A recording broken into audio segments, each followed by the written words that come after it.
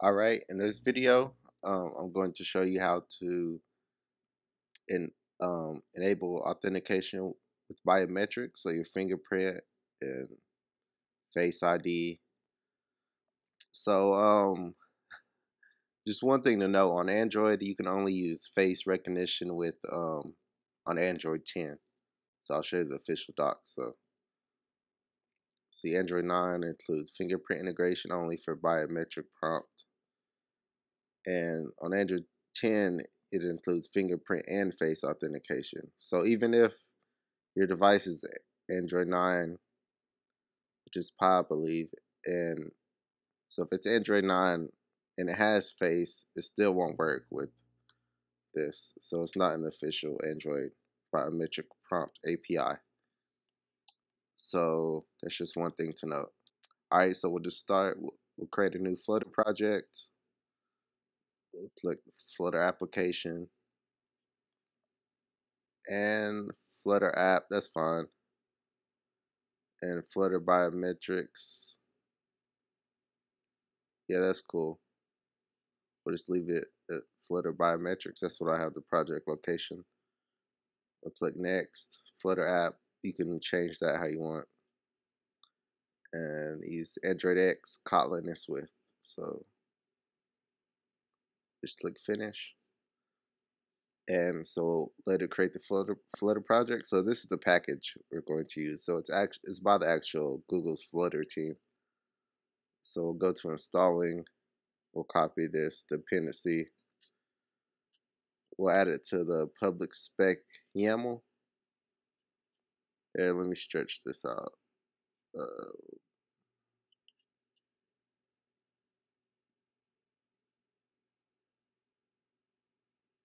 All right, so you'll put it under the SDK right here. And just break backspace once so it's right under Flutter. And paste that local auth dependency. Save it, and then click pub get. So next, well, first let's just wait for this to download. So it's right now it's downloading the library, the local auth library. So anyways, okay, so after you see this, that means it's finished. So now we'll go to main Dart. Go ahead and close the public spec YAML. All right, and we'll just run the app. All right, so now the app is loaded. So you see this is the basic thing we get every time. So we're gonna change this up. So instead of increment, which I actually just moved to the side. So instead of increment, or yeah, this is basically this. So we'll change this to person or fingerprint, I mean.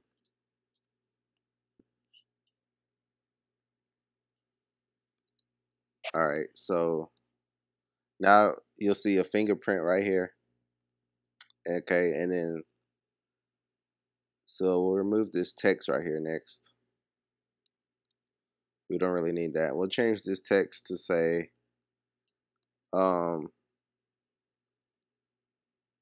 you have been authenticated.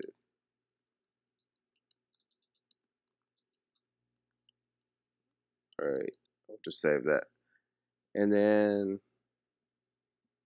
we're going to add some more functionality. So you can get rid of increment counter and counter. So which will throw an error right here, but that's fine. We're going to write some new code. So we'll just do try auth. And they have code in here for you as an example. So we'll import this first. So copy that, import it under this material Dart right here. And then next we'll find the spot where it has the find exceptions and just copy, or yeah, just copy this import because we'll need this. And I'll give you a link to this page so you're able to copy this as well. So, and I'll probably upload this code so you can copy it as well. So next, just copy this right here and paste it inside of your try auth method, which it might have closed if you have formatting on.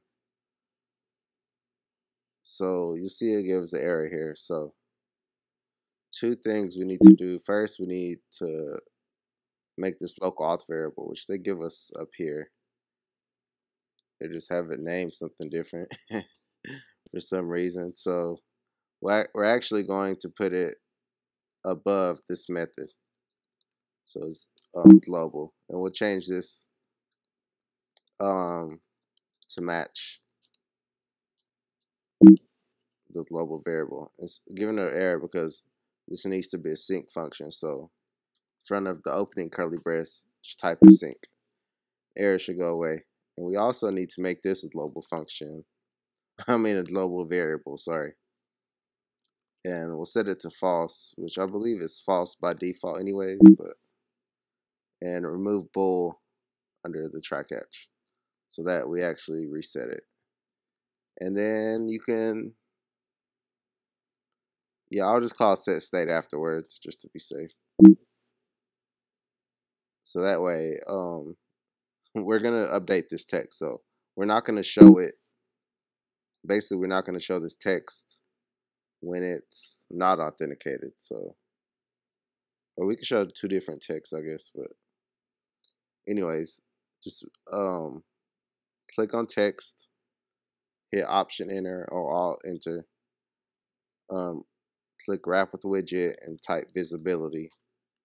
Then we need to fill out the visible parameter. So has authenticated or has been authenticated.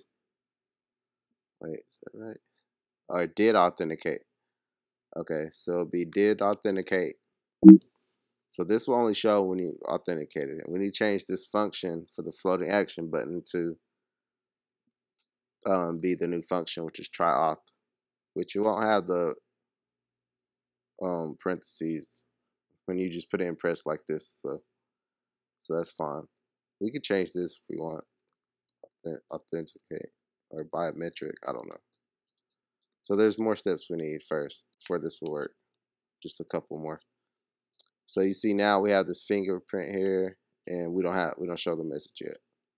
So we have to do a little quick setup for iOS and Android. So for iOS, pretty simple. Just need to copy this code. Click on project, of course, and then under project. So you click on iOS and you'll go under runner. Then you'll find info plist, double click that, and right under dict for dictionary,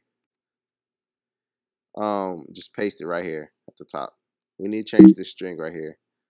Basically, you have to put something appropriate for app of why you want to authenticate with either Face ID or Touch ID. So we're going to put biometrics needed for increased privacy of your profile.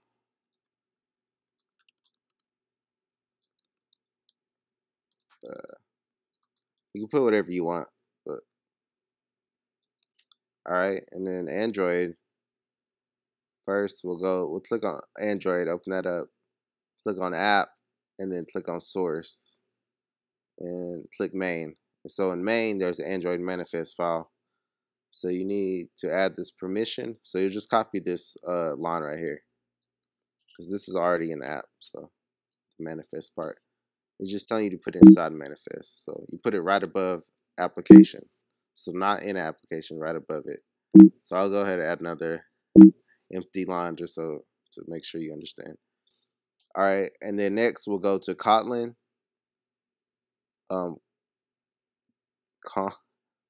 Click calm. It'll be calm. It'll be based on what your package name for your Android is. So this might be different, these three folders, but you click on main activity. You just keep opening them up until you get to main activity.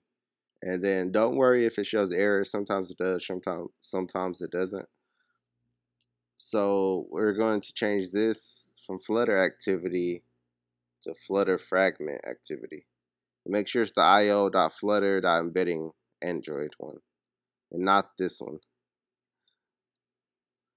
Okay, and just save it. Don't worry about the errors. Okay, and just go back to main. Okay, stop it and let's do a fresh install. All right, so you see that it doesn't have any errors. So now I'll actually run it on my real device, and I'll show you that. So, all right, so here's my actual phone. Um, so I'll just hit the authentication button, and it asks me to touch my fingerprint sensor.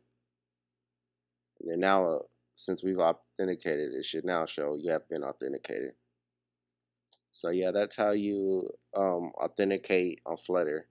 And I have a video for iOS that I'll show you as well.